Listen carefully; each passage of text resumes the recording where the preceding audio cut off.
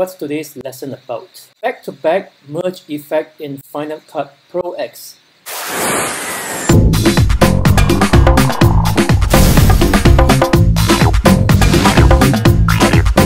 Hello and welcome to a new series on FCPX training. What is a back-to-back merge effect? Look at this. That's me, okay? I'm co-joined back-to-back.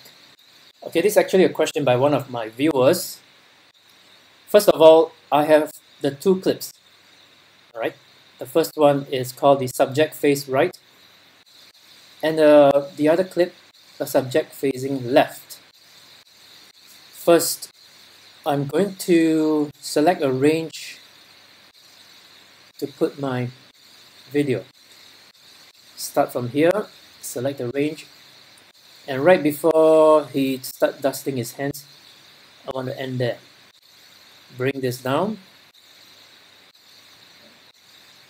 to the timeline. That's the first clip. Now for the second clip, so I want to start where he's looking up, doing nothing. Okay, somewhere here, and right before he lifts up his specs.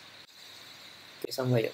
Okay, can select, lift up his specs, put it on, and put down his hands, and start looking away. Alright, so somewhere here.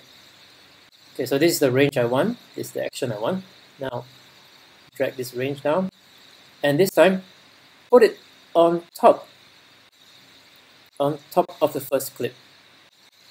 I'm going to reduce this buttoning sleeve clip here to the same length as my upper clip because the upper clip is shorter. Okay, so now the upper clip is blocking the lower clip because it's sitting on top. Whatever is on top blocks whatever is below, covers whatever is below. So let me lift this up a little bit, lift up the timeline a little bit so that you can see what's happening. And on the trackpad, I'm going to expand this a little bit more so that you can see what's happening, right? Okay, we go to the effects browser over here. Okay, tap on it if you haven't done so, and look for the draw mask effect. Okay, I always like to go into the search box here and start typing in the effect name, DRAW, draw. Okay, you can only see one draw mask effect. So this is the effect I'm looking for.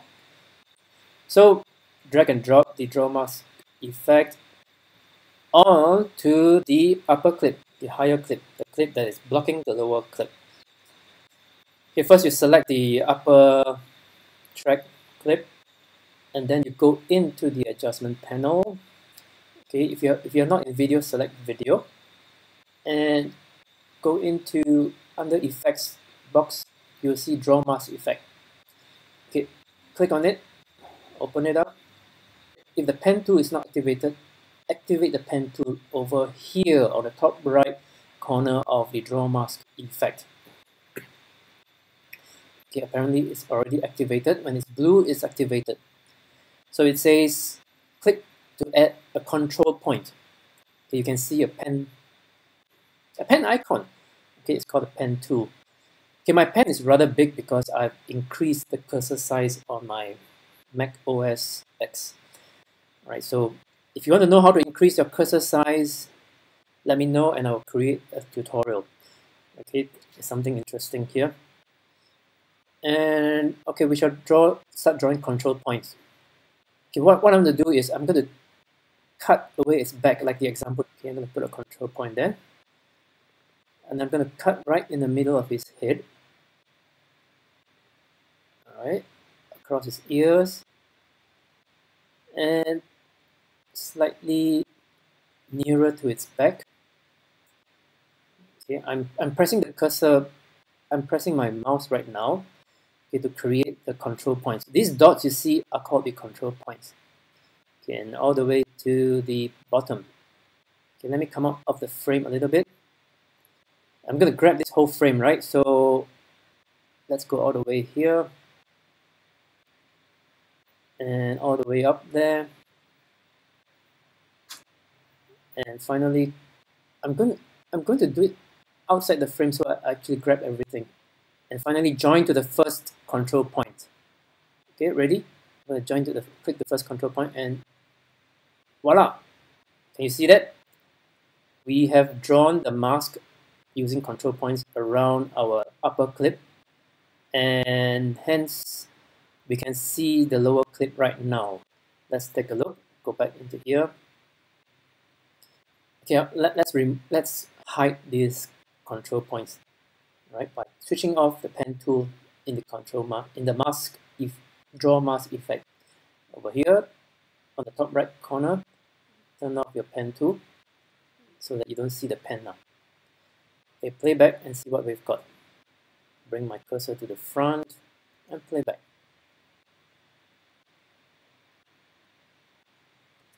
There you go. Alright, I know you have a question right now. It's not convincing. I can see the cut point over here between the two heads. Alright, so what are we going to do? What are we going to do with that? So click on select your upper clip again and go into the adjustment panel. Inside the draw mask box, we want to adjust the feather effect. Okay, so let's move the feather outward or the other way. Okay, outwards. Right, as I move, you can see the image here. It sort of softened the edge between the two subjects. Okay, this is almost what we want. Okay, and let's play back.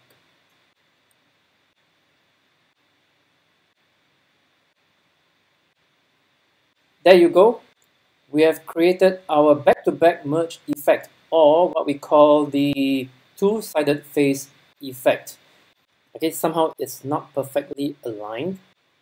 Okay, the subject on the right actually moved forward and it created a gap between here. And if you want to go on advanced further to create a better looking effect, okay, I'm going to go further and show you how to adjust and merge them even more accurately without the gap showing here. And I'm going to go through all the elements inside the draw mask effect. I'm going to explain what each one can do and how it can enhance the back-to-back merge effect.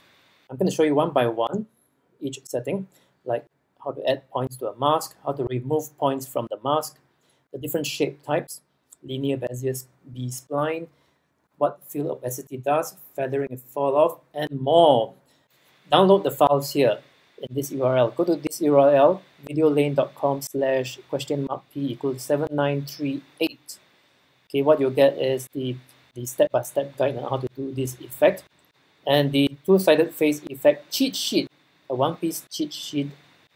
Print this out, stick on your desk workstation so you can see it every day. Then the two raw video clips, the one that I use in this training. Okay, the subject facing right and the subject facing left.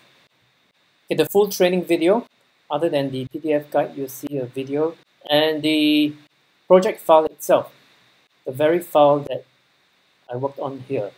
Okay, you can download this file and use them, modify them for your practice. Go to the link below and click that URL and download these files. So that's it for this training. If you like this video, press the thumbs up below and leave a comment if you have more questions. And finally, subscribe to my channel.